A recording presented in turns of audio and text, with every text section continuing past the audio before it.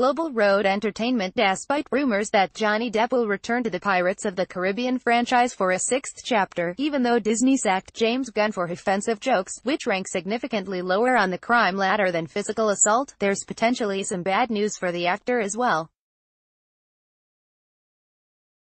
Strangely, City of Lies, which is about the investigation into the death of rapper Notorious Big and stars Depp and Forest Whitaker, has reportedly been pulled from its planned theatrical release just a month before it was supposed to come out. In it, Depp plays LAPD detective Russell Poole as he investigates the murder of the iconic rapper Biggie Smalls the year after the murder of Tupac Shakur. Opposite him, Whitaker plays journalist Jack Johnson, who joins forces with Poole to solve the case.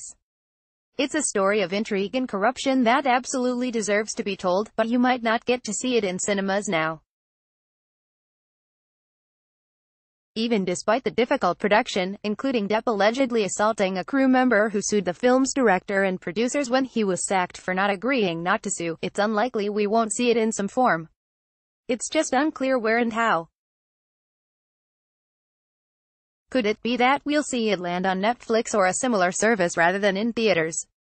That's the kind of captive audience that would be absolutely controversy-proof for Depp, and it would ensure Netflix big viewing figures if they could pull it off. Hell, if Adam Sandler can be their most viewed movie star, Depp should have a cakewalk. Time will tell. Watch next.